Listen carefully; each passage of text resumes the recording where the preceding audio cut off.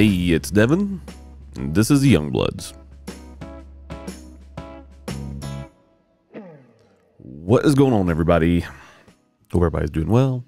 It's another day. It has gotten cool, just so everybody knows. It has cooled off. It is, I think tomorrow's high is supposed to be like 49 degrees, which is, honestly, it's kind of crazy, the fact that we have cold weather finally hitting us. I mean, it is to be expected, so don't get me wrong. The weather is supposed to be here, supposed to get cold. We are well into October. The mountains just got a little dusting on the top of the mountain with some snow. I was looking at the Instagram of Snow Basin. That's up close to where my daughter lives, and I'm seeing snow up there. I'm like, oh my gosh, it's finally hitting us now. It's finally getting colder. Now, I have done something, and my wife doesn't necessarily like it. I have had the windows open in the house, and the house is actually kind of cold, but I got me a little sweatshirt on, so it's okay. I'll be okay. She'll be okay too. We got blankets. We're good. I don't want to cool the house off, and I don't want to heat the house off unless it's free. I know that's a dad thing to say, but why would I want to spend the money when I can just let it happen on its own naturally? I mean, I don't want to spend any money heating and cooling the house if I don't have to. Yes, again, that is a dad thing to say, and I'm totally behind it, and I can agree with that. I have no problem saying that. That's easy. But the reality when it comes to heating and cooling houses, I mean, I saw our power bill last month. Oh my gosh, why are we paying these bills? This is ridiculous. It makes no sense to me. And the fact that we do it and we're like, oh, no big deal. This is fine. It is a big deal. I mean, I would rather give my money to someone else who really needs my money than some corporation. Anyway, that being said, here we are again. We're back together again. Everybody's just kind of hanging out, talking and listening, and I've got a bunch of emails. I'm scrolling down to where it was. I refreshed this page, and I should not have. I need to find a better way to organize these things. I have organized it in one way, so being that I'm going live every day for a while until I deem necessary to not go live anymore. I figured I'm going to do like stuff that has to do with faith-based stuff, faith questions, religious questions, all that stuff. I'm going to do those on Sunday. I got one actually texted to my to the phone number that I offer. So if anybody wants to call in, if you feel like you want to call in and you want to let people hear your voice of your question, perfectly fine. You can call in the number. The number is 615-624-4141. You can call in. You can leave a message, and I'll play your message, and then I'll respond to your message on the live. So there's that. But yeah, I mean, overall, the reality is like, I appreciate all the questions. I appreciate all the emails. I got another one, and the one that came in yesterday that stuck out, I'll say the one that came in stuck out was a text message, which I don't get too many text messages to that phone number, but it came in a text message, and it's a good one. It's an interesting one, and I am 100% sure going to answer that, and I'll answer that one on Sunday, pretty much at 4 o'clock. So there's that. So anyway, it's time to start. Time to get this thing going. Time to get everything rolling when it comes to all the emails. I've downloaded a few of them, and some of them are doozies, and some of them are kind of funny, and some of them are, make me laugh. I don't know if they'll make you laugh, but it's like just internally, I'm like, really, do people really have these kind of problems? So I guess they do. And so if they have the problem, I guess I'm here to answer it. So here we go. Hey, Devin, my partner and I have been living together for almost 2 years, and I feel like I'm the only one doing any of the household chores. I'm constantly cleaning, doing laundry, and tidying up while they seem to be doing the bare minimum. I don't want to nag or turn into the house police, but I'm starting to resent how even the workload is. How do I get them to step up without turning every little thing into an argument? Simple. Very simple. This is probably the simplest thing I could ever explain to anyone. My mom, there goes here. My mom dropped the phone. I was moving it. My mom was amazing. Okay. My mom would, okay. I'm number 6 of 7 kids. And growing up, I don't remember all my siblings being in the house at one time. I do remember a good bit of us in the house. I do remember like barely remember my sister being in the house. She was second oldest, but I do remember from like my brother Jeff all the way down to obviously me and my little brother. So I can say there was easily 5 kids in the house. The most memories I have. And when you have 5 kids in the house and you have your mom and you have your dad, there's 7 people in the house. I remember my mom very vividly going on strike. My mom, remember her saying out loud to everyone, I am no longer doing this. You guys can't help out. I am going on strike. You're cooking, you're cleaning, you're doing everything yourself. It is up to you. That is what's going to happen. There's no other way around it. You have to fend for yourself because I'm tired of doing it all because no one lends a hand. Now, I understand her thinking because there were 7 people in the house. And if 7 people can't help out just a little bit, do just a little bit more than the bare minimum, then yeah, go on strike. And you know, I support that. So, and if you're you and your boyfriend have been living together, and he's doing bare minimum, first of all, you need to go and you need to have. Okay, nothing's going to change if you guys decide to take the next step and go from boyfriend girlfriend, and you're moving from boyfriend girlfriend to of course you're living together, so you're pretty much doing the married stuff. But if you decide to make it married, nothing's going to change. Excuse me. Nothing. Seriously, nothing's going to change. So you got to make a big deal out of this. You need to make it a big deal. And if it turns into an argument, then honestly, he's not the right one. Seriously. I know. I get it. His excuse is I go to work. I have things I get to do, and I'm tired. I just finished up with a 12-hour shift. You don't know how it feels. You just work an 8-hour shift. If that's his excuse, be done with the guy. Now, obviously, you don't want to be done with the guy. You want to try to save the whole thing and make it work out and make it where there's no argument. When it comes to house chores, I can tell you, my wife and I, there are days that I do more, and there's days that she does more. There's days that I cook. There's days that she cooks. There's days that we cook. When it comes to keeping up a house and doing all the daily stuff, everybody's got to chip in. And if you're allowing him to do nothing, or you're allowing him to just kind of get by with the bare minimum, what's going to happen if you guys start having children? Who's going to be changing all the diapers? I'm going to tell you, it's going to be you. Who's going to be doing all the feeding? Well, I mean, if you're breastfeeding and when they're younger, it's going to be just you.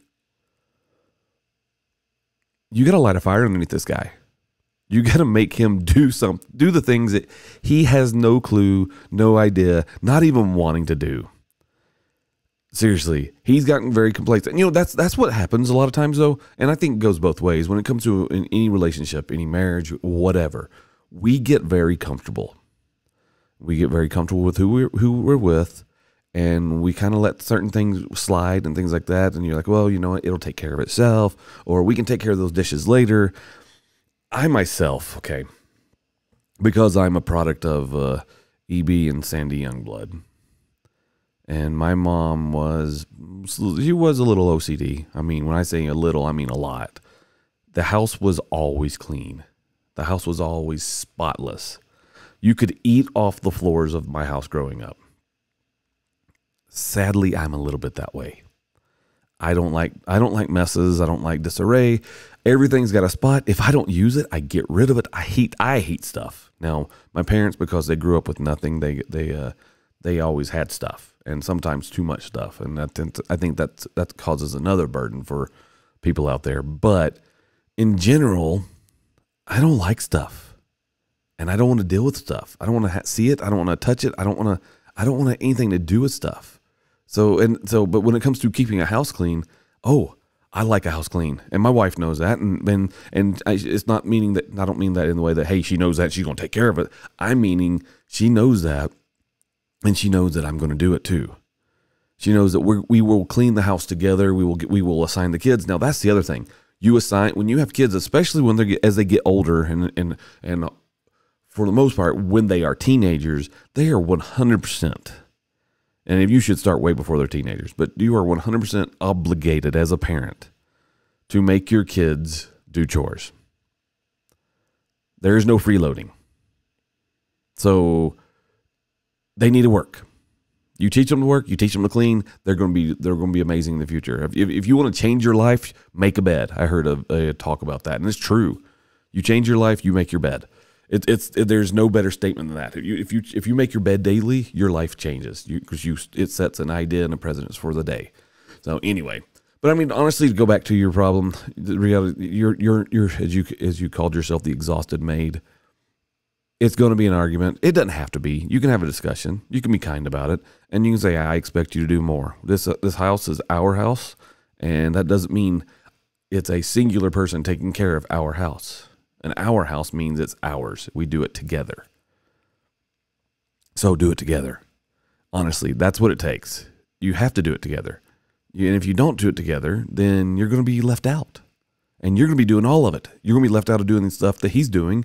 And if he, I get that he's going to have the excuse of, it's been a tough day. Well, your day's been tough too. Simple as that. So make him do something. Get him up, get him out of the room, and have him take care of things. It's plain and simple. Anyway. Hey, Devin. I have a hard time saying no to people, and it's starting to take a toll on me.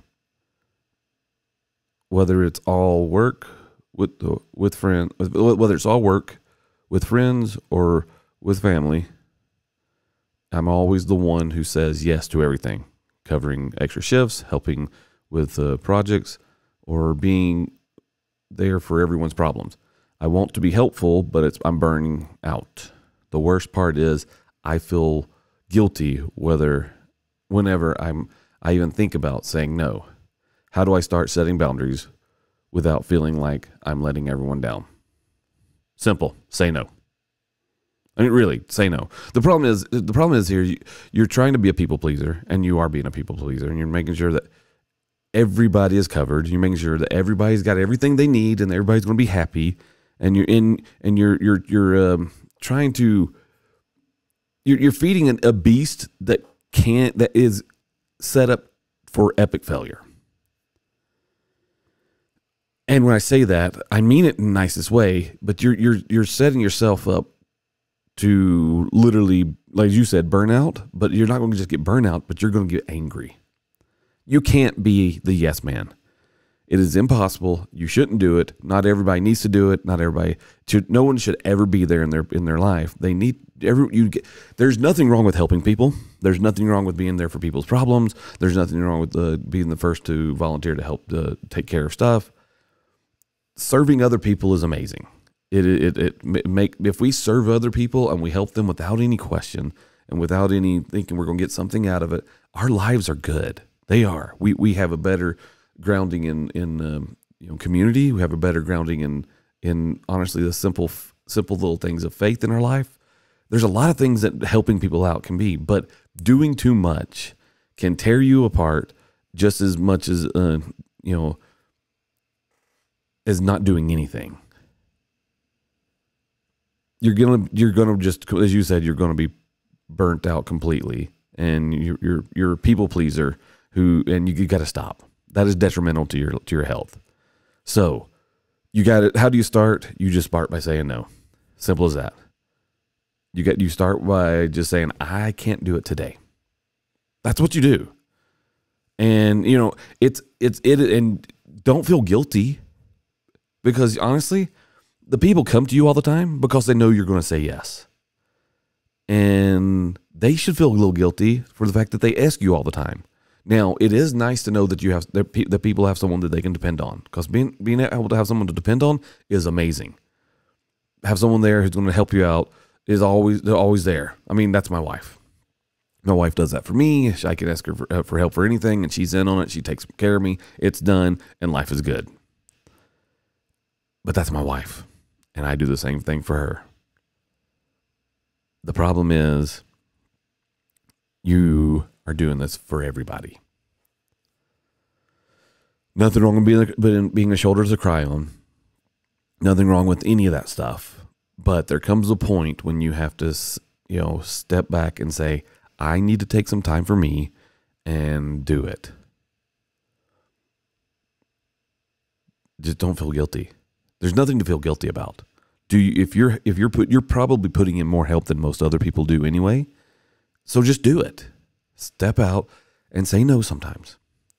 It is perfectly fine to say no. If you say no, guess what?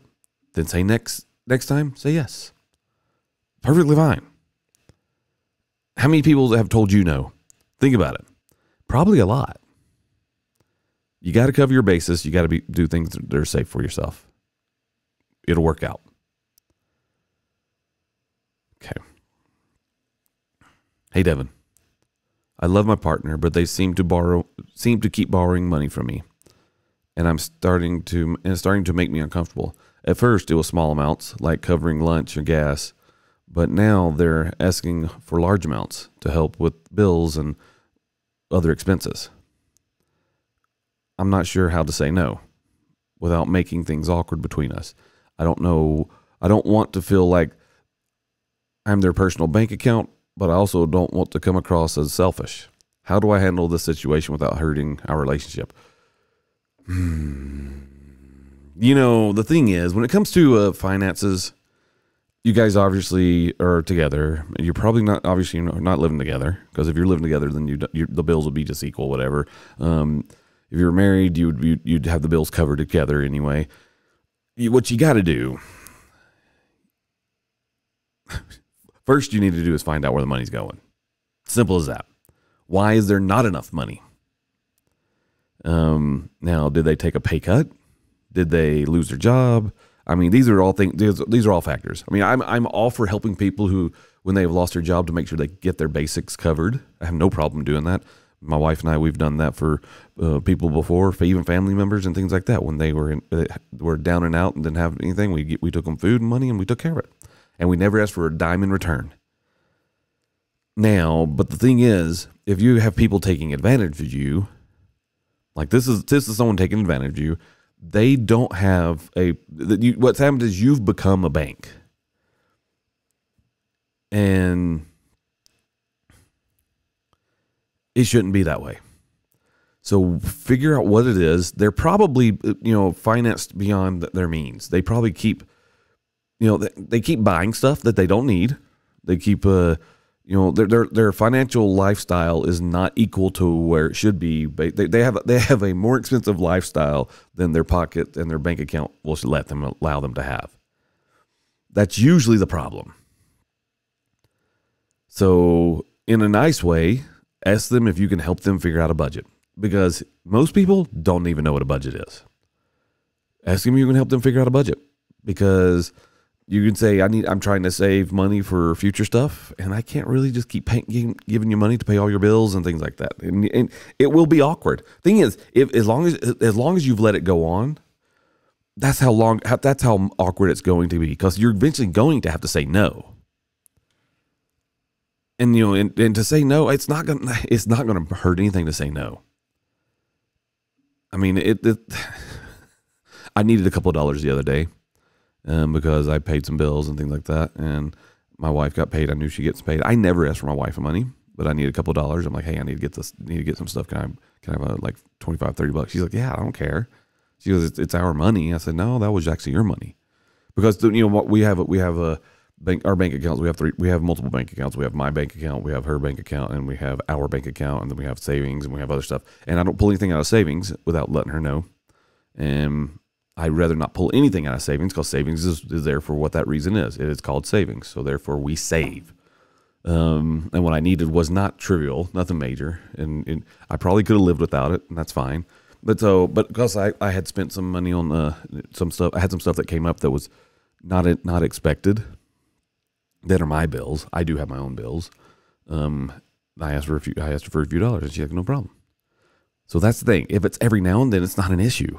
But if they're doing it all the time, they have a financial issue. And what they're doing is here's the problem with borrowing money. Okay. Unless you have a good business or good reasons to borrow money, you don't need to borrow money. I know there's a lot of financial gurus out there that say, hey, if you're not living off of debt, you're not living. Meaning debt makes you money, and debt and covers your taxes and all this other stuff. And yes, that is a thing, and it is a thing.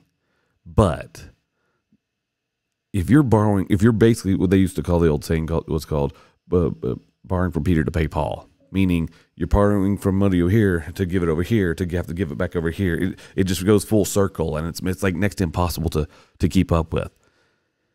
That's what's happening. That's literally what our federal government does. That's why we are trillions of dollars in debt for our country. And so that being said, we got to we can't do that fine. If we did that way, if we handled our finances like our federal government handles finances, then we're bound to be screwed over. We will not survive. So for your partner to be borrowing money all the time, you need to jump in and you need to suggest some financial classes. Even you can take it with them. Because, I mean, more financial, more you know about finances, the better you will be. That's the reality. Now, if you can handle these discussions without an argument, nothing has to ever be an argument if you're willing to talk, if you're willing to have a discussion. And you're willing to not raise your voice, you're willing to listen. The key thing when it comes to having a discussion is you have to admit, both parties have to acknowledge that there is important things that need to be said, and everybody's got their own personal thoughts and feelings, and they need to be acknowledged. But then there is a right way to doing some things, and if you're doing it, and you also have to be humble about it and be willing to say, okay, I may be wrong on this matter. So that's why you got to have some humility. So figure that one out. You got to talk to them. You got to get it. You remind me of my old counselor. I don't know why, but you do. Is that a good thing or a bad thing? I hope it's a good thing. But yeah, I mean, finances can be tough, but you can work it out. Anyway. All right, what else do we got? All I am is just a dad giving advice. It's good. Okay, I'll take it. I'm just a dad that gives advice. It's kind of something that I started doing on the podcast lately, and because it's honestly it's fairly easy. I do have to do some research, but not as much research as I used to have to do. But it's nice. It's kind of good. So, well, yeah, thank you. I appreciate it. I was hoping it was going to be a good thing. So anyway, hey Devin. I've always struggled with body image. Ooh, here we go. This is going to be a fun one. Hey, Devin, I've always struggled with body image, but lately it's been worse than ever. I'm constantly comparing myself to others, whether it's on social media or in real life, and I feel like I'm never good enough. I've tried to focus on being healthy, but it's hard to ignore that voice inside the head telling me I need to lose more weight or change the way I look. How do I stop obsessing over my body and start feeling good about myself again? Okay, body image, oh my gosh. This is a hard one. I struggle with this myself. I say this because part of it is, when we had our first child, my wife gained 45 pounds and so did I. Well, during that 45 pounds my wife had, it was pretty much mostly baby. Now the baby was not 45 pounds, water weight, all this other stuff. I get it. But once she had the baby's gone, and then my wife dropped weight like no other. I unfortunately did not. So I struggle with that. And I have for a long time. Actually, when I was in my 30s, I was the largest I ever have been. Now that I'm in my 40s, well, should I say 46, I am now, because I want to feel better. Mine is not necessarily, I'm not going to lie. Yes, I want to look good naked again. Plain and simple, that's the reality.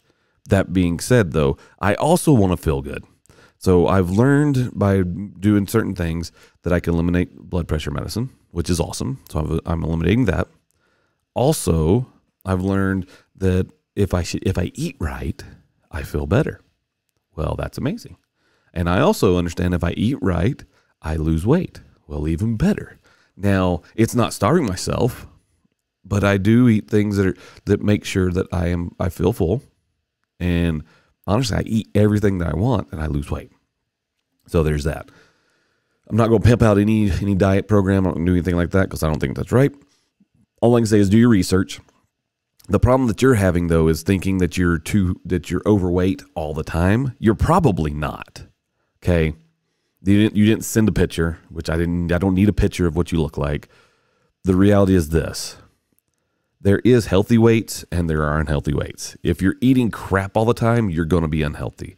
And, I saw this video once and it shows these two ladies are in this doctor's office and they were very large and they're like, he asked them how much water they drink in a day. They're like, oh, we don't drink any water. We drink soda. And that's all they drink. And these are very large women. And they say, well, we drink diet soda, so it's okay. It's not okay, right? There's healthy and there's not healthy. What you have, though, is a mental issue with it because at some point in your life, even on, as you say about social media, you keep comparing yourself to others, okay? Comparison is the killer of everything. It's the killer of life, the killer of personality. It's the killer of literally everything. So you honestly get rid of social media. If that's what you keep doing, you only drink water and no soda. I've always been drinking water since I was born. Your water's, well, I mean, this is me. This is my water. Water's probably the best thing for you. Actually, we had a my old pediatrician, which was my dad's pediatrician. This is funny. My dad's pediatrician, my pediatrician, and was my oldest daughter's pediatrician until Dr. Denmark died. Dr. Denmark was probably the smartest doctors I've ever had the pleasure of meeting in my life. And she said mammals, it's actually in one of her books that she wrote, Dr. Lilia Denmark. Go find that book. Any book by her is amazing. And she's from Atlanta, Georgia, or lived in Atlanta, Georgia. She doctor visits were $8. Didn't matter what it was. Didn't matter what was going on. You show up, you have $8. First come, first serve. But she said humans are the only mammal that do not ever wean ourselves. We drink milk all the time. We also drink all the what do you call it, or the juices and things like that all the time, and we pretend it's good for us, but it is definitely not. So she says the only thing we should ever drink is water. So you got that down pat to the T. Water is what you should be drinking. As far as getting past the mental part of it all, honestly, you need to, whatever you're looking on social media. I know you're probably not going to delete social media. You got to get past that part, meaning maybe stop following some of those. Only follow the ones that actually will help you improve, right? Ones that's not going to compare, and you got to stop doing body comparison, because everybody's body is a little bit different. And there are aspects about each body that are all the same. There are certain things that all of us should be eating. There's certain things that all of us should be drinking, which is mainly water. But you got it. The body comparison has to stop. It is detrimental to you, to your mentality, everything about you. The reality is you're probably never going to stop obsessing over your body. But what you need to do is, as long as your body's taking in the right stuff, you're getting enough of the right foods. I'm not going to say the right calories, because honestly, I think the caloric intake thing is kind of off too. But that being said, there is something to it, and honestly, you can lose weight if you keep track of the numbers. If you're really diligent on that, you can lose weight doing that. But we're not talking about losing weight. I'm going to go look up your Instagram. I know who you are. I'm going to look at your Instagram, and I'm going to refer you to probably one of my doctor friends, and maybe have them reach out to you, because what you have is a mental block, because our society wants everything to look perfect, and we think everything is perfect. Because the reality is you're probably most likely fine. I'm dead serious. Don't let the small insecurities about yourself tear you down and make you feel like that you're not where you need to be. Okay. It is okay to have that cheeseburger. It is okay to do that every now and then. Okay. No, you don't have to eat celery all the time. Don't obsess about it. Should you be active in exercising? Absolutely. Do you need to be eating correct? Yes. But you got to be careful not to overthink it to it where it gets to the point where it's going to hurt you.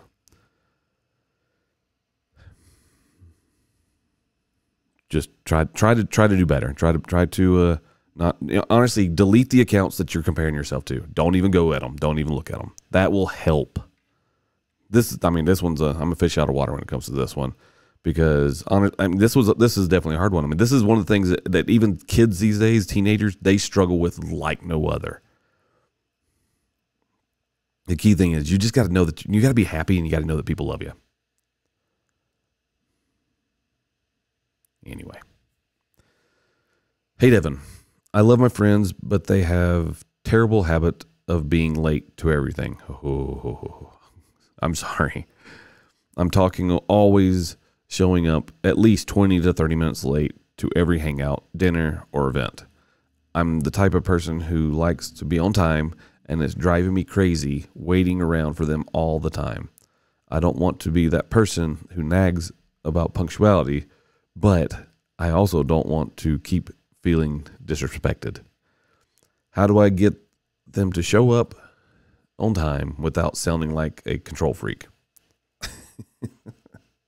Okay. You can't. Unless you do some trickery here, okay?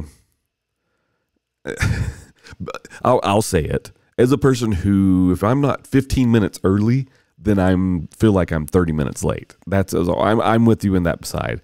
I despise being late to anything. It drives me crazy. Okay, but that's the OCD of me. Okay, I get it. Now,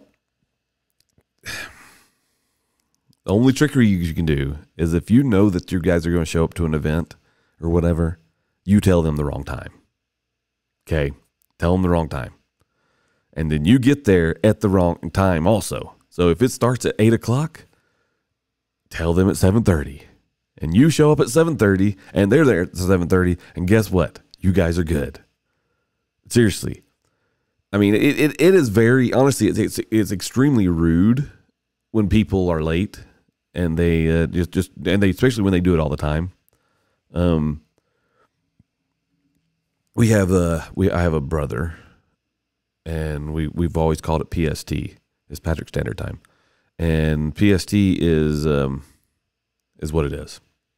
Typically, PST time is about 15 to 20 minutes late. It's true. Now, the older he's gotten, the better he's gotten at that. But I mean, like when he was younger and married and things like that, it was always PST. It's kind of like here in Utah, we call it, you have Mountain Standard Time, which is MST. But a lot of people call it here Mormon Standard Time, and typically that is about 15 to 20 minutes late too. It's just rude. If you have something that starts at 8 o'clock, you start at 8 o'clock. You don't start at 8:30 just because that's when people show up. You started on time, and if they miss out on it, that's on to them. That sucks to be them, but that is what that is. You can't fix that. Honestly, you can't control your friends. There's nothing unless you can talk to them and say, "Hey, I need you guys to be here on time. Please be here on time. Please be on time." And you can kind of make it a ongoing joke. But you're not going to be able to change it unless they decide to fix it themselves. And then to fix it themselves would require them to, deviate from their normal routine. They'll have to be less lackadaisical when it comes to time. So time is hard. Things like this make it, you just can't control your friends. As sad as it sounds, you can't. But you don't need to take offense at it, because understand that that's just what they are going to do and how they're going to do it, and that you can't change it. Seriously. Don't worry about it. It will be okay. It will work out. Lighten up a little bit. Let them do what they can do. And just, you can ask them. Thing is, you can ask them a couple times, and if they follow through and they are on time, then they're not. Don't be mad. People are people, and you can't change the things that some people do. If people want to change things, they change it in themselves. They don't do it because you asked them to. They do it because they felt like they should change. So there you go. Hey, Devin, my partner has been talking about wanting to move to the city for a fresh start, but I'm really happy where we are. I've got a good job, friends, family close by, and I don't feel the need for a big change. I know it's important to them, but I'm torn because I don't want to uproot my life for something I'm not sure I even want. How do we find a compromise without one of us resenting the other? Moving's hard, okay? It really comes down to the situation. What is going? So this is your partner. I wish people would be more specific. But with your partner, having a change in life and change in scenery can be a good thing in life. Just to be able to get something new, get something fresh, get something where you can actually get away and change a change of scenery for both mental clarity and physical clarity is nice. Now, my opinion, though, moving to a new city, city life has been nice since we've been here, but it definitely tells me that I want to be back in the country. I'm a country boy at heart, okay? And I can tell you that you guys are just wanting to change cities. Okay, so here's the thing. One of the greatest things that my wife and I ever did was to move away from family. Seriously. And I know that's kind of hard for some people to understand. It is true. Moving away from family, it forced us and allowed us to create our own life, to be us, to be separate from our family, although we were still involved with our family and we still did things with our family. I mean, living in Utah was the furthest we've ever been. We came here for work. And yeah, I still have a brother fairly close, and I have a sister that's a few hours away. But in reality though, when we moved at least 3 hours away from my parents and my other siblings and things like that, it made us work better together. So we didn't complain about things like this. Your friends are always going to be your friends. Your family's going to always be your family. It is nice to have that family close-knit stuff, but also family and friends can get in the way of growing your relationship where it needs to be. I can easily say that mine and my wife's relationship is where it is because we forced ourselves to leave an atmosphere of not a toxic atmosphere, because it wasn't toxic, but leave an atmosphere where we could be held at what can be considered complacent. It forced us to do things that made us become better adults, better parents. So it may not be a bad thing. What you guys need to do is sit down and talk about, first of all, the main reason why you're moving, why you want to move, right? The pros and cons of moving, because moving is not going to be cheap. Okay, if you're renting a place, no big deal. You can, once your lease is up, get out, go to the new place. No, not an issue at all. But if you're going to have to buy a house, expect to pay high prices, and no matter what city you go to, because housing market is not where it should be. I mean, some say it is where it needs to be. Some say it's not. Depends on what end of the spectrum you are, whether if you're on the buying side or the selling side, and if you're like in California, Utah, or whatever. You need to go look at all the pros and cons, compare them. And if the decision is between the two of you guys that this needs to be done because it can help you guys get to a better spot, absolutely do it. But you got to be willing to have that conversation, and so as you say, how to find how to find a compromise without resenting each other. You got to talk about it. Have the conversation. Do the things that most people don't want to do. Most people, it's funny. Most people don't want to sit down and have a conversation. They just want to do the quick and easy thing. I mean, yes, the quick and easy thing is what we all would like because we can be in and be out and be done. But it doesn't help you. Quick and easy thing doesn't help you grow. It won't make you a better person. So you just need to sit down and talk about it. Write down the pros and cons. Do it in a civil manner. Don't say you're not willing to move. Just say, hey, we need to figure out why we would really need to move. Okay? Because obviously they feel strongly about it. So there's that.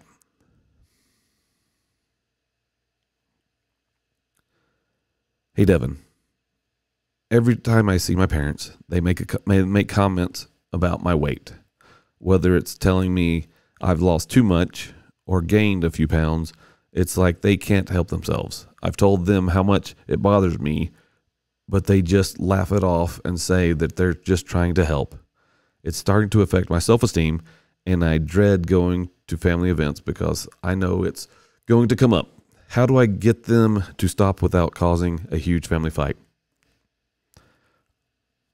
Tell them how they've gained weight. Tell them, yeah, I'm working on mine, and I know, and honestly, I'm gonna be a little kind of a jerk here, but just, but nobody does that. People don't do that. You shouldn't do that, should I say?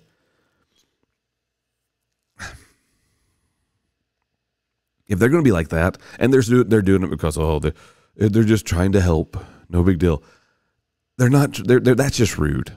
Now, if it was a drastic thing, then I would probably bring it up to not with my kids. So when it comes to my kids, I do worry about them and their health. And like our youngest daughter, she's thin like my wife, and she was thin. She's very thin. Actually, she's very thin.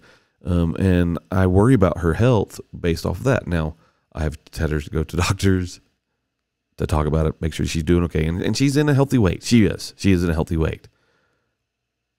But I can see how, I was never the dad like, well, you look too skinny or you look too fat. You don't do it that way.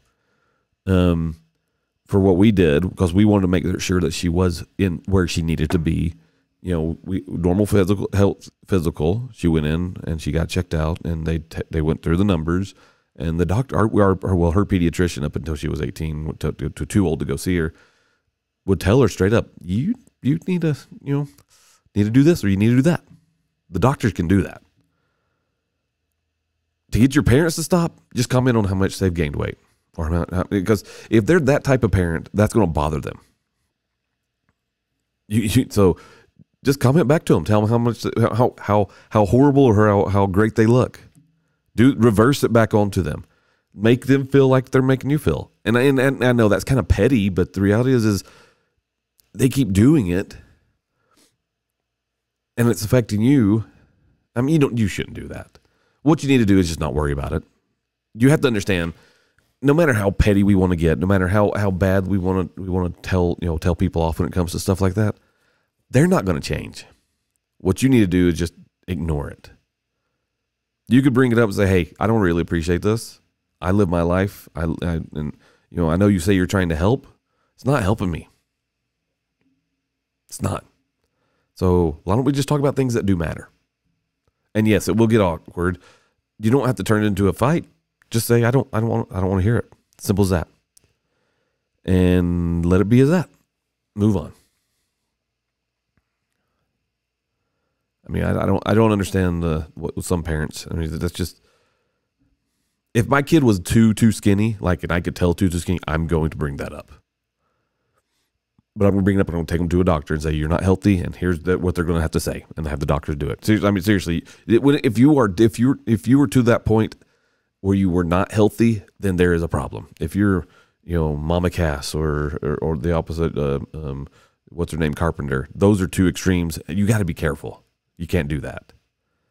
So yeah. Hey, Devin. One of my closest friends has a bad habit of constantly flaking on plans at the last minute. We'll set something up, and then an hour before we're supposed to meet, they'll cancel and have some excuse.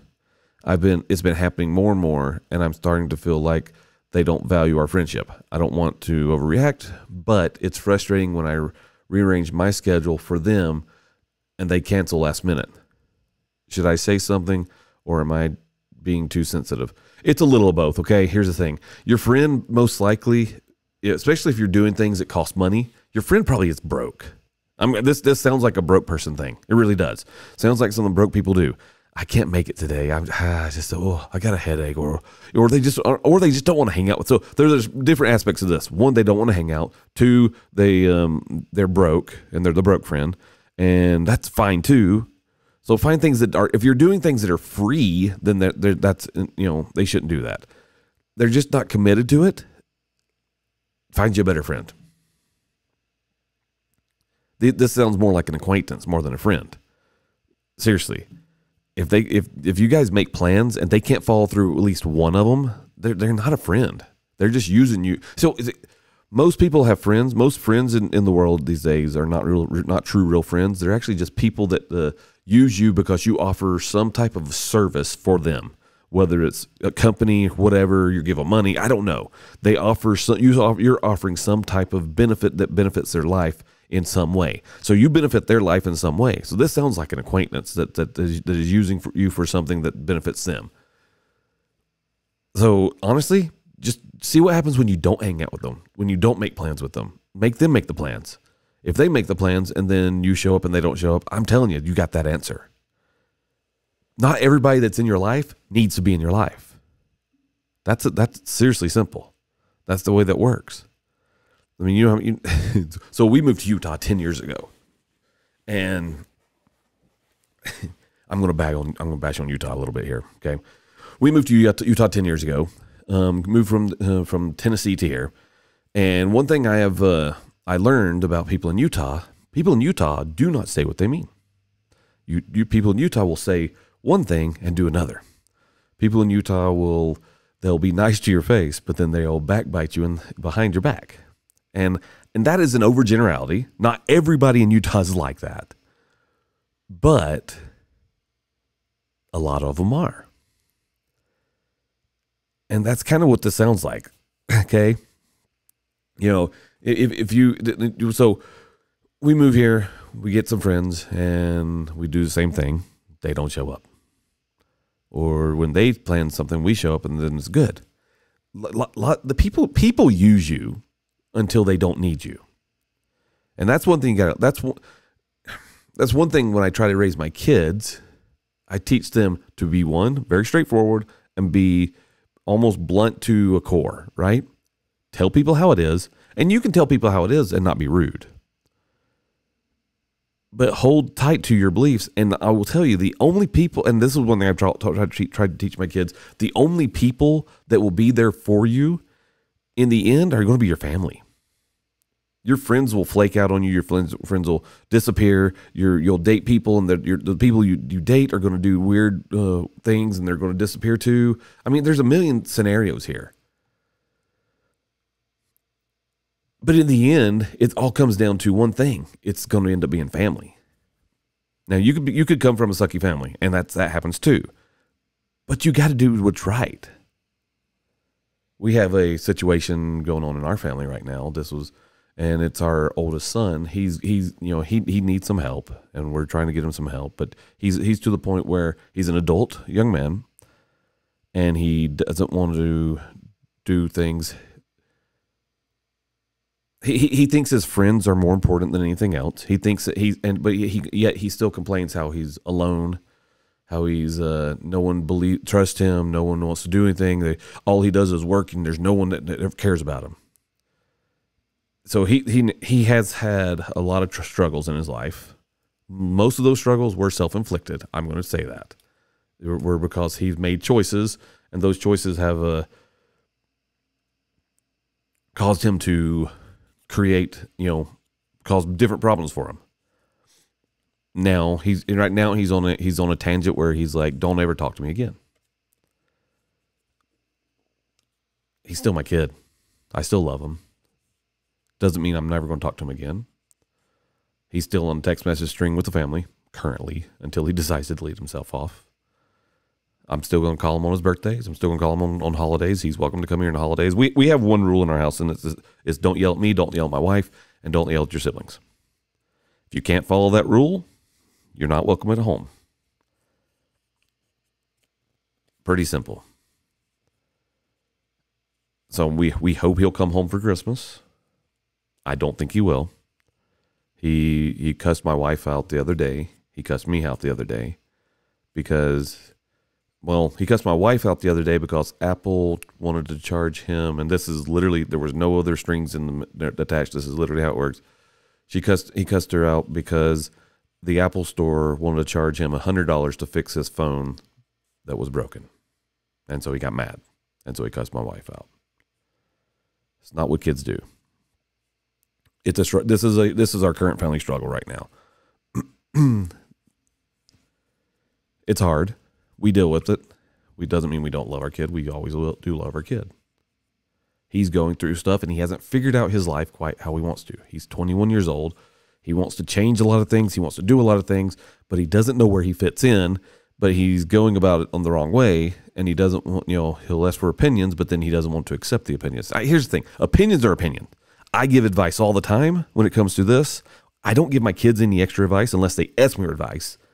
I treat my kids no different than I treat the questions that come in on the emails or whatever. I realize I will not give any advice to anyone unless they ask for it. Now, the cool thing about advice, you don't have to listen to it. You don't have to follow through with it. If you ask someone's opinion, it is an opinion. It is not the law. It is not what you're supposed to do. Now, could that advice help you? Absolutely. But you don't have to listen to it. The cool thing about being an adult, you can take advice, you can give advice, and you can listen to and take advice or give advice all around, but you don't have to do it. You have a brain.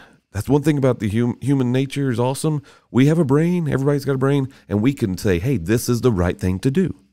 I asked for a question. They gave me a decent answer. It sounds like it fits in. That's how that works. I mean, I don't know any other way to do it. So we struggle with our oldest son because he's in the stage of his life where he hates his parents for no reason. It's sad. Tears me up. I hate it. It's one reason I didn't do a podcast the other day, because I was mentally and emotionally drained. The reason I didn't go live, I was mentally and emotionally drained.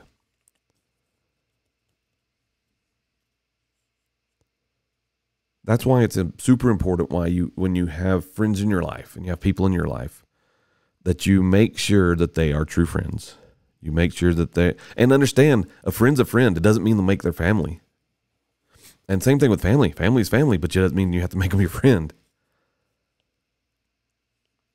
You do what's best for you, and you try to take care of those that are around you that you love, and you do the right thing no matter what, even if it hurts you. Right? If you tell someone you're going to do something, you follow through. If you in general, if you just do the right thing, if you're going to start anywhere, start with telling the truth. Tell the truth. If you can tell the truth and be if you can get to say the truth, no matter what, your life's going to change, and it's going to change for the better. So if you're struggling with your friends just being, they're flaking on you all the time, they're not your friends. Find new ones. Find better ones. Be there for them just like they would be there for you. It goes both ways. Life is hard, but we don't have to make it any harder than it already is. We just got to, what we need to do, the key thing in our life that we need to do, we need to seek for happiness, and we need to treat others with respect, no matter where they are in any background, political, whatever. Just treat them with respect. It's like you get more with honey than you do with vinegar. Simple as that. Hey, Devin, I've been on my job for a few years, and I've gotten really good at it, almost too good. It's to the point where I'm not challenged anymore, and I feel like I'm just going through the motions every day. I want to do something that excites me again, but the problem is the pay and benefits are currently at my current job are great, and I'm worried about starting new over somewhere else. Should I stay in my comfort zone or take a risk on something more fulfilling? Okay, you got a hard problem here.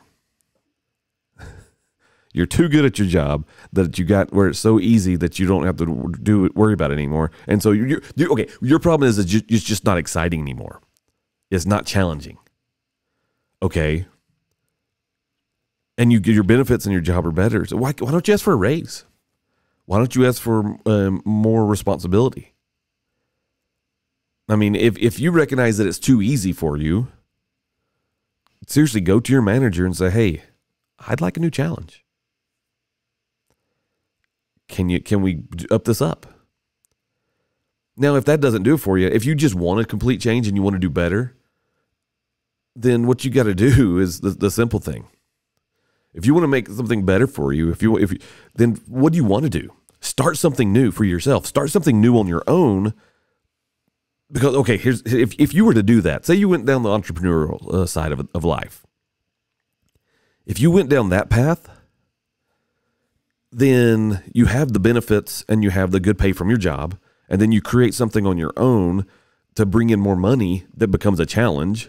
So you have you're being challenged, and then you have the old standby always there to worry about, to take care of you, right? So you could fail at the entrepreneurial side, but who cares if you failed? You still got the backup, right? Now, unless you just, well, I mean, honestly, that's what it sounds like. It sounds like you love the money and you love the benefits, and that keeps you covered. That's really what you're saying.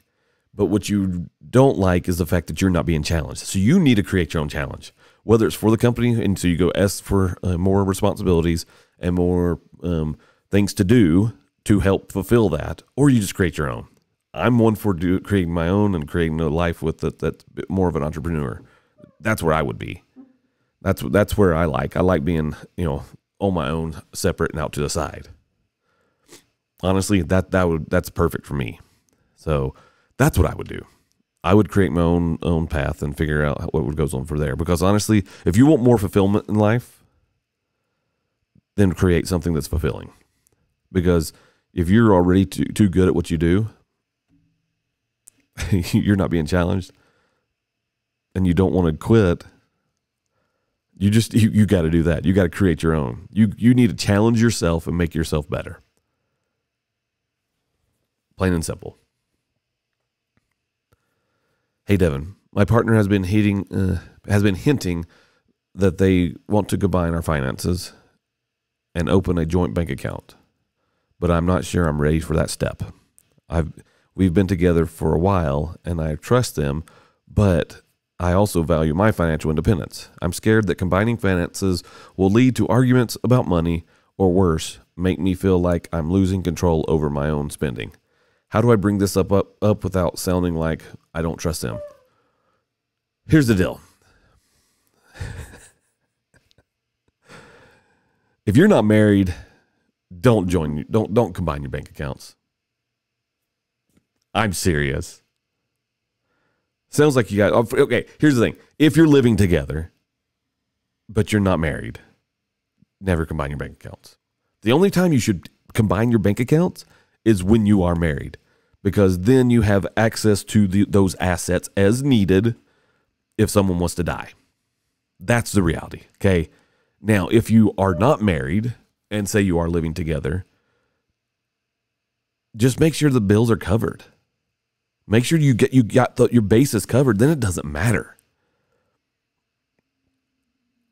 Seriously, you split things equally. If you both live in the house, you're splitting the rent equally, or you're splitting the mortgage equally. I would never buy a house with someone that I'm not married to. I'll tell you that. That's insane. But you gotta. So your financial independence and your financial safety relies upon the fact that you're not married. Don't do it. You don't have to trust them. Don't have to do any of that. Because if you guys were to break up, yes, you've been together for a while, but say you were to break up. I mean, there's no divorce papers. There's no lawyer involved to split the assets. You could be left with everything. Everything could be dumped on you if they were to leave you right now. And you would be financially destitute. So, that being said, don't do it unless you're married. When you're married, then you're working at it and you're doing it together. You're making your life where it should be because you're working for a life together if you're married. But if you're not married, don't go down that road. That road is scary. You're setting yourself up for the failure that you feel like you're going to have, and you want to keep your independence. And again, I'll say it: if you are married, you do need your own bank account. They need their own bank account, and then y'all both need your both own bank account. Now you need to be even if you are married and you have your own bank accounts, you do need to have access to your spouse's account. You need to be able to get into it because if something was to happen, then those assets you would need those assets that are there. And that can be done. You just have bank account, like my wife and I are on all our bank accounts together, but my account is my account. Her account is her account. Although they are still joint accounts. They are mine and mine, hers is hers, and then we have the one that we use jointly that is ours. I mean, honestly, that's a scary road. I don't know why people do that. I don't know why it should not be, you should not do that. It should not be legal. I don't think it should never be legal. I know I had my mom on my bank account at one time because I was gone for a couple of years, and she made sure everything was covered, everything was taken care of, and it was done. So my mom handled that, but I trusted my mom. But then once I got back from where I was at, she took herself off the account. It was just me. That's great. That's good. But yeah, the answer is no. And you're just going to sound like you don't trust them, but just tell them, hey, unless we're married, we shouldn't do it because financially it doesn't make sense. And if they don't like that, well, too bad. Make them put a ring on your finger.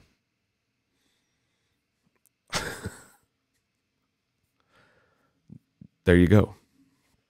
Anyway.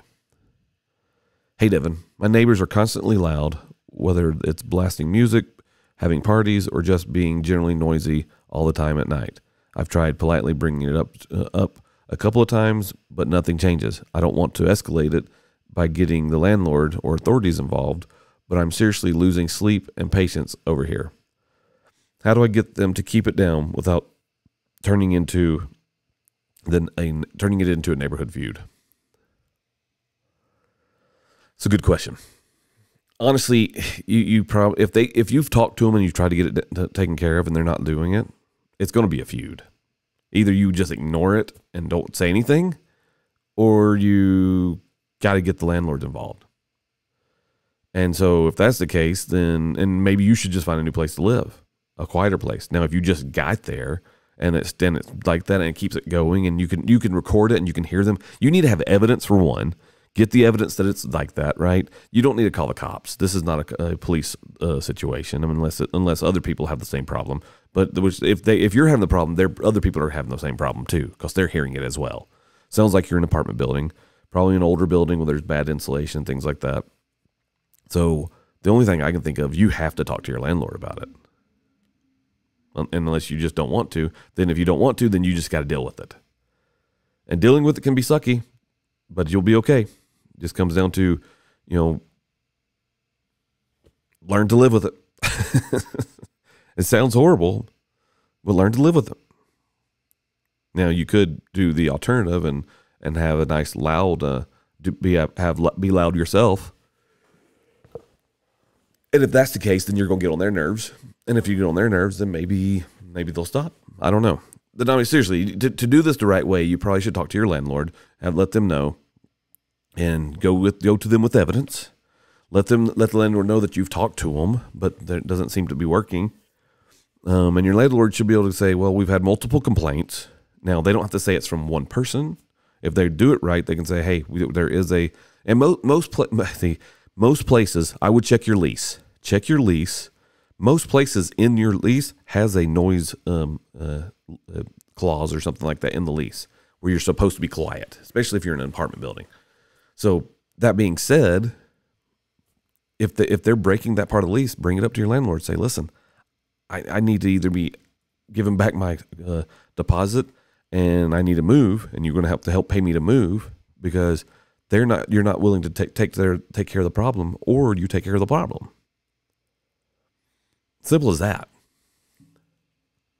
Because again, the right thing's the right thing. If you've done your due diligence and it's still not working, then you got to talk to the landlord.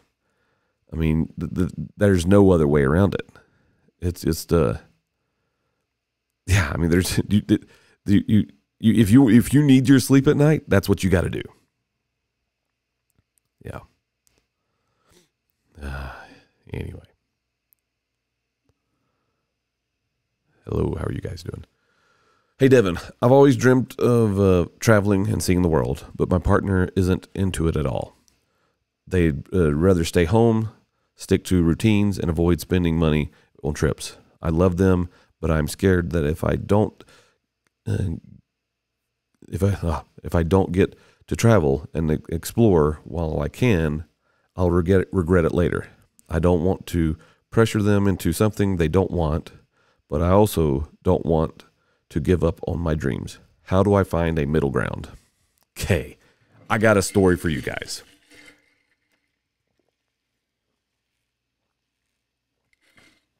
Uh, 10 years ago, 11 years ago, probably 11 years ago, maybe 12 years ago, we lived in Tennessee.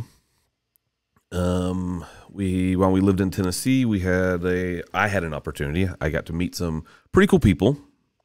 I know some good country music stars. I know some, actors and all those types of things. And we had an opportunity. I had an opportunity to take all my kids and my wife, and we were given the opportunity to be given a bus that would be retrofitted for our family. So it would be a bunk bus. So we'd have bunk beds for all the kids. So it'll be all 5 kids would be in bunk beds, and we'd have a master bedroom for my wife and I, and then there would be a living room inside the bus and a kitchen combined, all that type of thing. But the problem was, we were going to have to live in this thing for 1 year. It was an opportunity to be on a TV show that was basically about us. And it was actually it had the potential, the potential name of the Youngblood American Dream.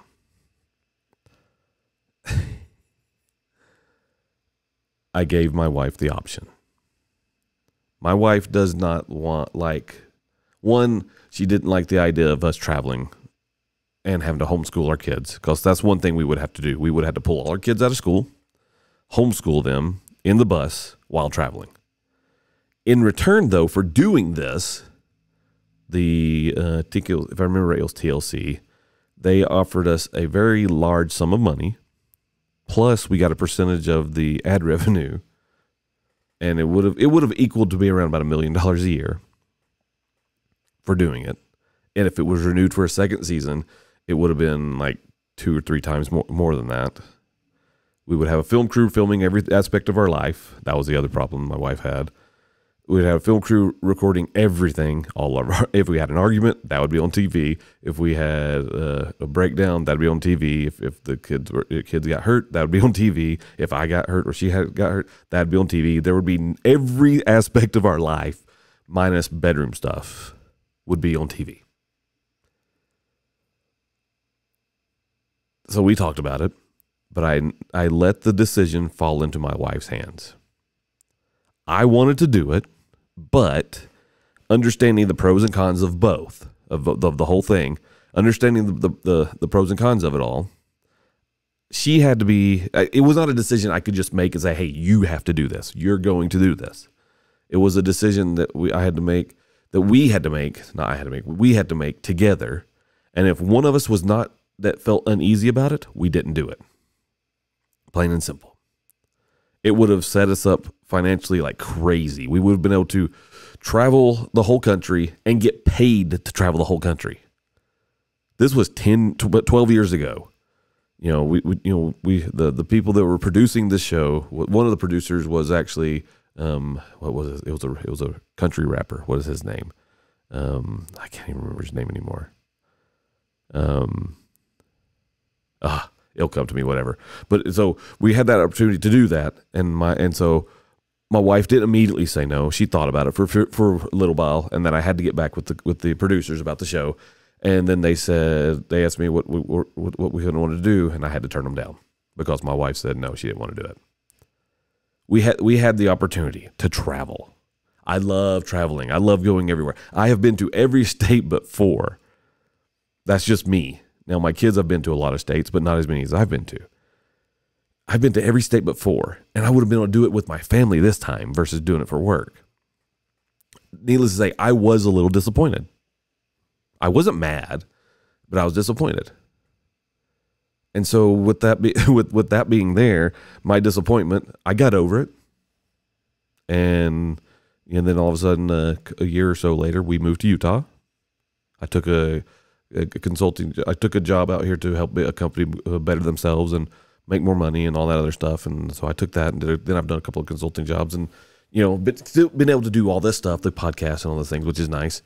But we turned down $1 million plus a year because we felt uneasy about it. Because my wife. So today, fast forward now, we are 12 years later. Today, I took my wife. She wasn't feeling well. She's been out sick because of not sick like the flu or anything like that. She's got some stuff going on, and so I took her. We went and got some lunch today. Woke up, took the morning, and then this afternoon we went and got some lunch. She wanted a burger, so I took her to get her burger, and we ate. And then I'm like, let's go check out some stuff. So we drove over to where all the RV park RVs are for sale, and we looked at the RVs and the travel trailers, mainly the travel trailers, or the campers as they call them. We looked at those and met with a sales guy. Of course, they want to sell us one right now. I'm like, nope, if we do this, it's going to be within the next year. It'll be next year before we do it. And I said, my wife just wants to get an idea what it would be like. So then I brought up to her today. I said, hey, babe, we're going to be moving back south. We're going to be building a house, or we're going to be remodeling a house. One or the other. I don't know yet. We're still looking. We're looking at property, looking at houses, looking at everything. I said, if we buy property, we can buy a larger amount of property. We won't be a house on it. We will need some place to live in temporarily while we're building the house. Now, I'm going to do most of the work myself. Okay. I can do it. I know how to do it. No problem. So she's like, yeah. So we went and looked. So that's one reason we went to go look at the trailers. Then on the other side, the trailer becomes dual fold. So once we live out there, then we want to come visit our kids that live here in Utah. We just jump in the car, pull the trailer, and we show up here, and we got a place to stay. We don't stay with them. We don't stay in a hotel. We just pull into like some campground. We park there, and we stay at the campground in our camper, right? Now, I did bring it up again. I said, hey, what if I could get it set up where we can get paid to travel? Travel for a year. Minimum a year. Right? Because that opportunity was there once. I know that opportunity can be there again. All I have to do is just reach out to some of the producers and see what they say. I myself just filmed. I'm not saying I was a main character. I definitely was not a main character. I just filmed a TV show a few months ago, which was an amazing experience. I was able to meet some awesome people. But I'm like, why couldn't we just do this again? What if I can get the producers to say, hey, let's revamp the idea and do it? I said, we're now 12 years older. I said, our only one that would have to be going with us technically would be our youngest son. And I said, he'll be starting high school, so that changes things. But he doesn't play sports, so that opens that up. So we could actually we could homeschool him. Technically, we could put him in like a correspondence school that does online schooling, and he could do that all online with a good computer. And we could travel around the country and get paid to do it. So I proposed that to my wife. Sadly, her reply is this: I just want to set down some roots. I don't want to travel. I just want to have some land, grow a garden like we used to have. I don't really want to do all that traveling, especially if we have to film it all. I'm like, well, we wouldn't have to film it. We'd have to have some. We'd have our GoPros that we'd talk into occasionally. I said, but there'd be a film crew. They would handle all that. She said, I don't know. I don't think it's totally blown out of the water. I know it's not her number one choice right now. I think if the opportunity and the money was right, and if I could finagle it where we have a home base, which could be the property that we're building a house on, which I think this is more feasible for what we want to do, what I want to do. So the happy medium here, the middle ground is we're going to probably have to take this not just in the country, but make it more international. So I've got some work on my side to do to try to figure out how to convince my wife to do this. So as far as your question on how do you find a middle ground, you got to have the discussion, find out what their holdbacks are, because you don't want to have the regret of never traveling. And that's where I'm at. I don't want to have the regrets of never traveling. Not everything, and this was one thing that my wife understands too. Not everything in this house is about her. And not everything in this house is about me. So we got to find the middle ground. So that's where I've got to push to figure out where the middle ground is for us to do our traveling. Just like you got to. So you got to talk about it. But you need to do it. I'm a firm believer that everybody needs to travel. Everybody needs to see everything. Everybody needs to go every place. Everybody needs to see everything. There's so much out there. If you just stuck with the United States, there's so much to see in this country. It is completely insane. There are so many beautiful places. I mean, this country's got everything. Now, I've seen most of the country. I'm missing 4 states: Maine, Vermont, Alaska, Hawaii. Those are my 4. I've got to see those. Those are my, that would fulfill that and get that off my bucket list. That has to be done.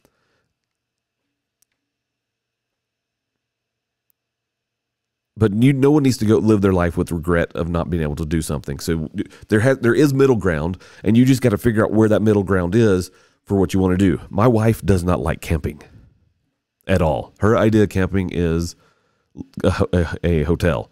So that's yet another reason why the little camper, the travel trailer, because then it gets us where we can go to Yellowstone, but yet be comfortable.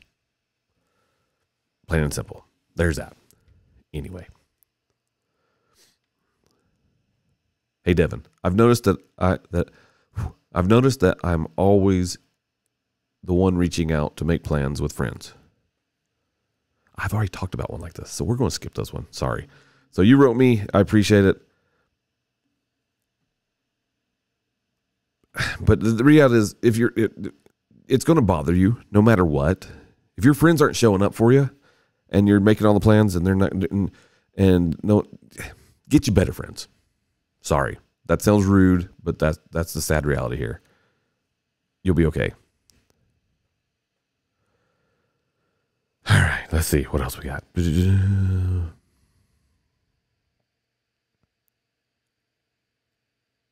Hey, Devin, I've been living in what most people would call a good life. Quotations. Steady job, solid friendships, or solid relationships, good health. But lately, I've been wondering if I'm actually happy. Everything seems to be fine on the outside, but inside, I feel like this growing sense of dissatisfaction. It's not that I want to blow up my life, but part of me wonders if I'm settling for something that doesn't fulfill me. Is it normal to feel this way, or even when everything looks fine, how do I figure out if I'm genuinely happy or if I'm just stuck in a comfortable routine? So happiness is a choice, okay? I tell my kids this: you can choose to be happy, you can choose to be sad. You can, a good life, there's nothing wrong with a good life. If you got a good, steady job, if you got good, solid relationship, you got good health, you are better than most people in this country, most people in this world. You have already succeeded, right? But you're wondering if that's really happiness. You know, that I don't know if that's happiness. Yeah, I think that's okay. These are problems that not a lot of people have. Okay. Some people wish they had everything that you have. And that being said, does that make you feel like, or am I trying to make you feel like a jerk? No, I'm not trying to make you feel like a jerk. The reality is this: what you have is awesome, but you're feeling like there's something missing. So I'm going to say it. Most people's lives are not fulfilled because they have everything going on for them.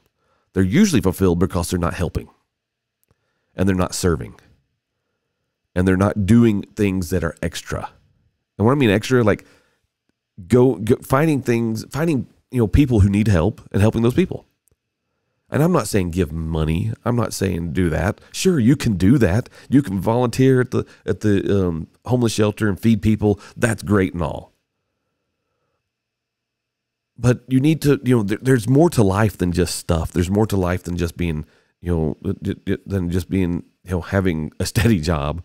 You got all the good stuff already covered. You have your basis. You are living and coasting.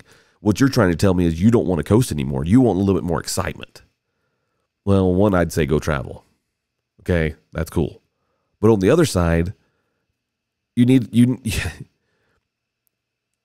want to be more fulfilling. You need to be serving others. And you need to figure out a good way to do that on your own. So then it's making it where you can,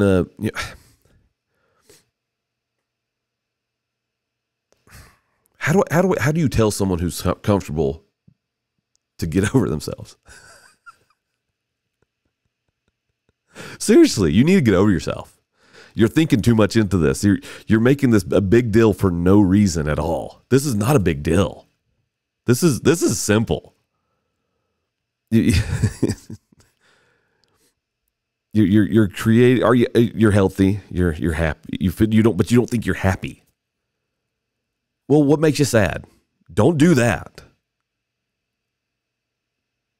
Do the opposite of what would make you sad. You need to be helping other people. I'm serious. You need to be finding ways to help people in ways that matters. I mean, my wife and I, we've always wanted to be those people to that would just walk through the grocery store, and we've done this a couple of times. I want to be able to do it more financially. We're not there yet. Where you just walk up and you see, you look at all the people in the cash register, and you just walk up and you slide your card, and you pay for it and walk away. We've done that a few times. It's cool. We never recorded it because we didn't want to push that. You need more to your life, okay? If you're not religious, maybe find religion, because that can fulfill you too. To know that there's something greater than you, and that can help you get into more things to help people too. I know that's not the answer that a lot of people don't want to hear. A lot of people don't want to hear me say, hey, become closer to God. But you should. Whether you believe in him or not. It's true. That'll bring you more happiness too. Plain and simple. We'll see you, man. Have a good night. I mean, I love that you're comfortable. I love that you got a routine, but honestly, figure out you need to try things. Go out, try things, and go that route. Just try some stuff. Plain and simple. Try some stuff. Drop off groceries at people's doors, whether they need it. Seriously, drop it off. Walk away. It's the little things. I'm telling you, it's the little things. If you want more happiness in your life, do things that are beyond you. Things that don't involve you, things that you never would get, the things that put you outside of your box. Do those things. That's what you got to do. Plain and simple. Hey, Devin. I've been with my partner for 4 years, and I love them. But lately, I've started to feel like I'm losing pieces of myself. We do everything together, which is great, but I'm realizing that I've let go of some of the things I used to love. Hobbies, time with friends, even small things that made me feel like me. It's not their fault, but I'm not happy in our relationship. It's not their fault that I'm not happy in our relationship, but I can't shake the feeling that I've lost touch with I've lost touch with who I was before we got together. Is this normal part of being in a long-term relationship, or am I sacrificing too much of my individuality? Okay. Relationships. Okay, the Bible's, the scriptures say we should be one with each other. That is true. But that doesn't mean that you have to lose your individuality as a person when you get married. When you get married, you're two people that are creating one family. That's what's happening. Now, when our oldest daughter got married, it was awesome. I was super sad. I was the typical dad blubbering because my daughter just moved away and got married to this guy, and heaven forbid he's an amazing guy. Dang it, right? But you're two individuals creating a life together, a life. Now, the thing is, with two individuals creating a life, you are still individuals in a life. My wife and I have never once asked my wife permission to do anything. She's not my mom, nor would she ever be my mom, nor should I even treat her like my mom. I treat my wife with respect because she's my queen. She's the queen of my home. But she's not my mom. I don't have to ask for permission to go out. I don't have to have permission to buy something. I don't have to have permission to hang out with my friends.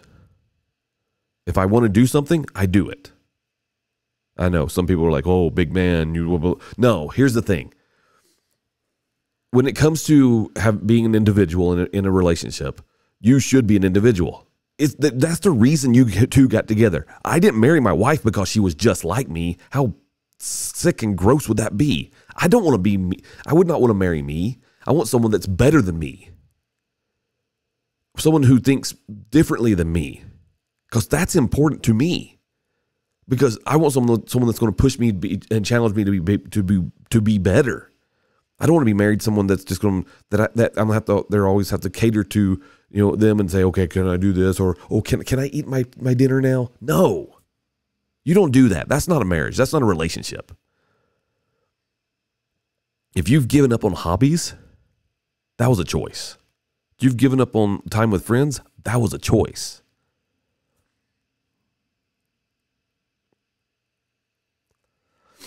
You made a choice.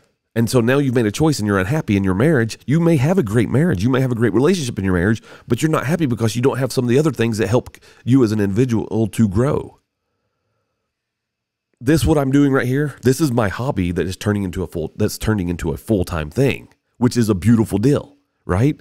Need more sponsors because that would make it even better. But the reality is that does my wife do it with me? Yeah, sometimes, not all the time. Actually, she'll be here tomorrow with me, which is awesome. She used to do it all the time more, but she works a full-time job, so she has to be there for that. So I cut her some slack so she can do it. Because the thing is, this is my thing. This is not her thing. This is what I love doing. This is enjoyment for me. Do I have to have her permission to do this? No. Do I ask her to come do this with me? Yes, but she doesn't have to. Just because I do something doesn't mean she has to do something. Just because she does something doesn't mean I have to do it. You're an individual. Now, I have siblings that ask their wives for permission to go play basketball with the boys. I don't agree with that. Again, you're an individual. I don't ask my wife to spend money. And the reason I say that, it's simple.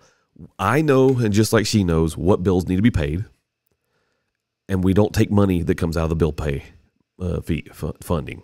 The money that goes into pay the bills stays in there with the bills. The money that goes into my personal money is my personal money. Her personal money is her personal money. She wants to get her nails done. She doesn't ask me for permission. She just goes and does it.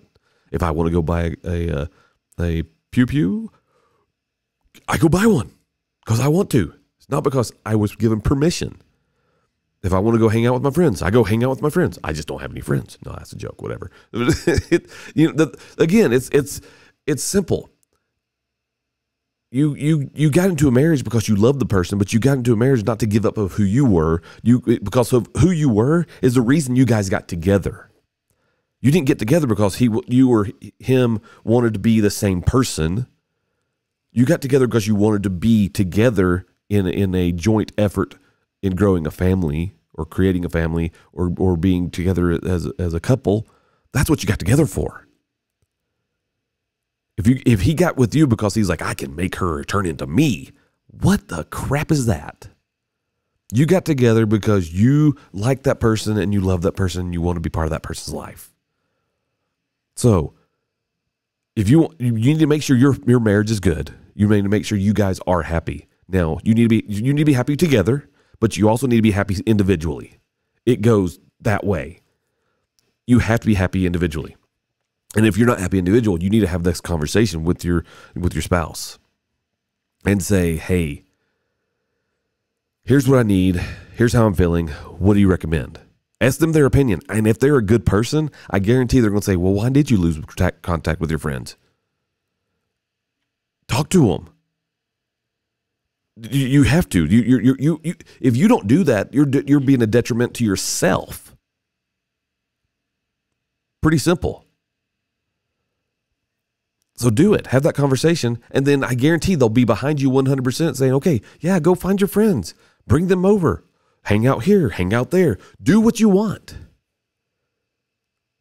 There are some sacrifices that you do when you get married. There's sacrifices, and there's some things that you give up, because the thing is, the stuff that you give up are stuff that you should give up anyway.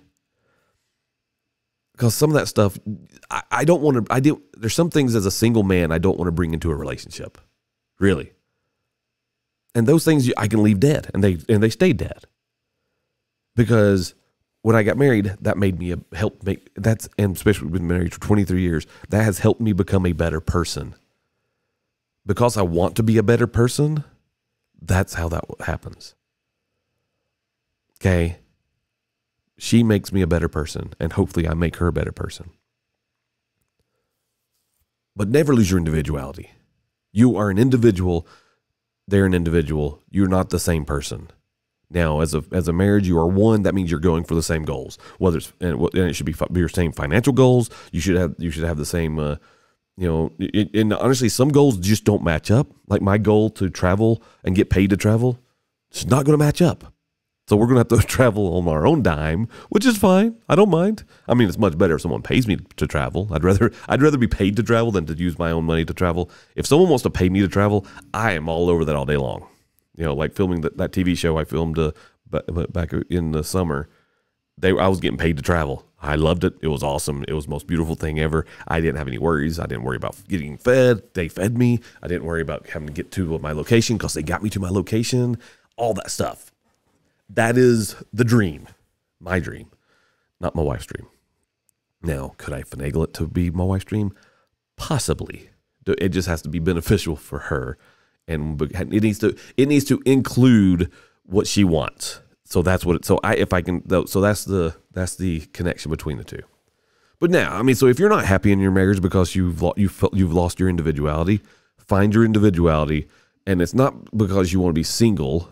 And yes, there can be rough parts in a marriage, and you feel like that you're not being fulfilled because you're missing out on some stuff. Bring that stuff into your life.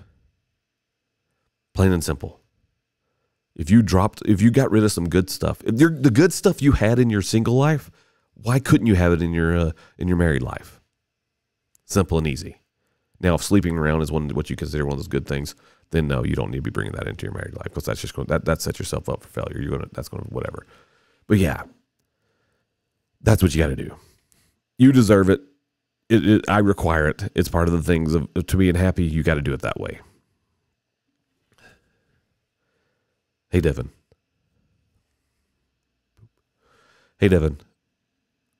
I have a great group of friends, a social life, and I'm rarely alone, but somehow I still feel lonely.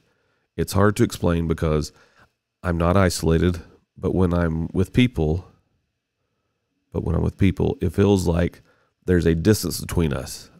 I find myself going through the motions of hanging out, but inside I feel disconnected, like I'm not truly seen or truly understood by anyone. How do I feel so lonely when I'm surrounded by people who care about me? Is this is there something wrong with me, or is there more to it?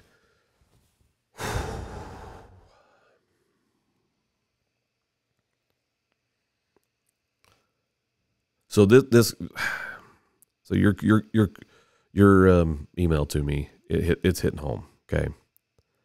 This is something that I can honestly feel like that my oldest son is going through. He has a great group of friends. He makes amazing money in his job. He's lonely, and he lashes out, and he takes that loneliness and he turns it into anger, and it's pushing it towards his mom and I.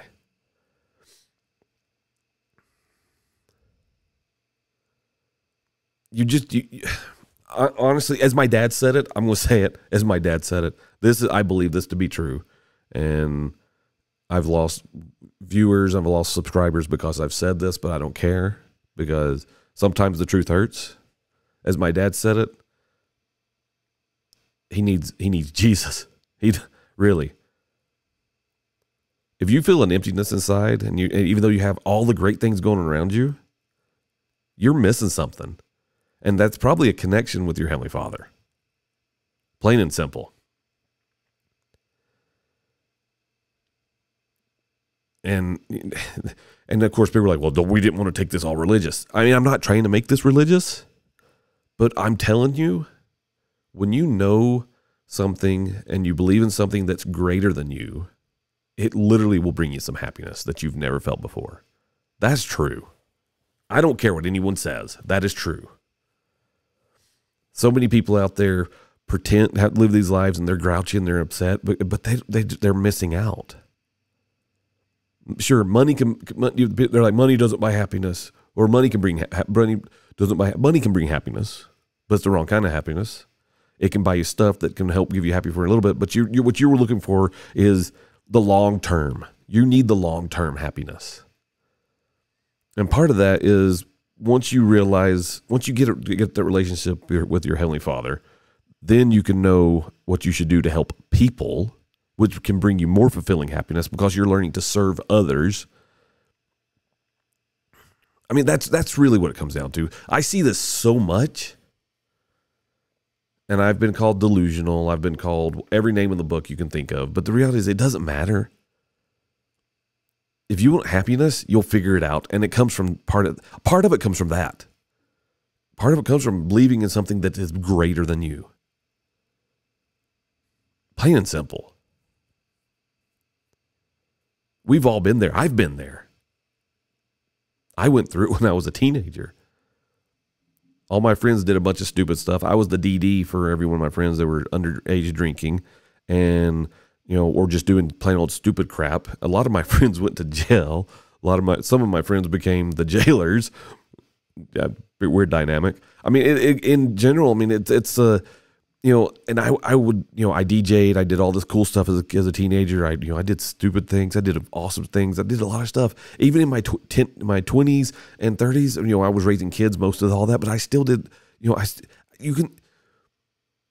but when it all came down to it, once I honed in on the things that mattered the most, and like I'm telling you, that brings in the fulfilling, it will be better. Having a family, raising that family, serving my Heavenly Father, doing all those things will bring the happiness. And I'm not saying that my plan will work for you, but it's worth a shot, right? It's worth a shot. Should be done, could be done. I think that's probably the biggest problem we have in our country is the decline in any type of belief in God. Because I think people always want to just do what they want to do. They don't want to feel like their life has limitations. And so they think, well, if I believe in God, then that means I got limitations on me, because then God's got these commandments we got to live by, and blah, blah, blah, blah, blah. Most people live by those commandments anyway. Why do you think the golden rule is the golden rule? Because they're like, okay, this came out of this book of scripture, but we don't want to say it's that, so we're going to change it and turn it into this, call it the golden rule, and we'll live by that. It's biblical. It's scriptural. You can't change that. So I'm sorry you're lonely, but that's where you got to go. That's the thing that you need to do, my opinion. Now, again, don't have to believe me. Don't have to follow my advice. I'm just a dad giving advice. All I am. All you got to do is reach out and find it. You deserve happiness. You deserve to be more fulfilled. You got to find that. Try it my way. And if it's wrong and it doesn't work for you, and honestly, most people say, well, I tried it for a day. It didn't work. This is one of those things you got to try for a little bit longer than a day. I'd say give yourself 2 years. If you lived it and you followed it for 2 years and it doesn't work, okay, I was wrong. I know that's a long-time commitment. That's a long-term commitment. But, you know, it's like anything. Anything worthwhile doing is worthwhile doing, and it's doing it for a long time. And honestly, it takes a while to do the things that are worthwhile. Plain and simple. So, I don't know. That's my opinion. Anyway, I just want to tell you guys thank you. Thank you for being here. Thank you for listening. Thank you for being part of this. Thank you for everything that you've done. Seriously, you allow me to do this and talk to you and give my own advice, good, bad, or whatever you want it to be. It's advice, and the reality is I appreciate it. I thank you, and thank you guys for watching. Thank you for commenting, and thank you for the emails. Keep sending them. Call and give a voicemail. Voicemails are great. I love them, and I'll play the voicemails. If you ever want the voicemail played, you want to hear your voice on air, do it. Number is 615-624-4141. Give that a call anytime, and I appreciate it. You guys take it easy. Be safe out there. Seriously, be safe.